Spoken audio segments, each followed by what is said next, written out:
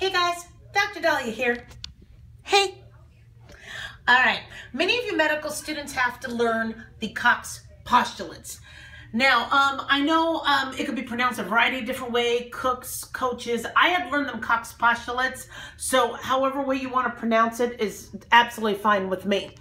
And in a very, very quick video, I'm going to show you how I learned them in medical school, which was a few years ago, okay? Okay, not too many years ago. Be nice. Okay, so first, just to quickly review what the postulates are, all right? When we're trying to identify a causative agent in an infectious disease, the pathogen must be present in all cases of the disease. The pathogen can be isolated from the disease host and grown in pure culture.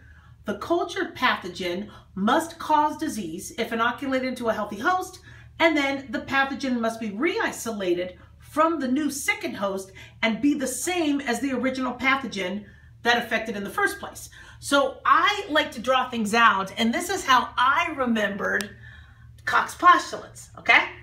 So basically, it must be present. So here's the present, right? So the pathogen has to be present. This is the guy that's sick, and I guess the pathogen is all in him, and he's just not feeling good. Okay, but to remember the four, this is how I remember. So one, it has to be present. Two, it has to be able to be grown in a petri dish or grown in culture. Three, the cultured pathogen must cause disease in a new healthy host. So this is the new host. She's all happy that she's getting a present, and all of a sudden she's like, oh, I got this present, I'm upset. Why? Because she's sick, okay? And then four, the pathogen must be re-isolated and when grown in culture be identical to this one. So I have a little star on the petri dish.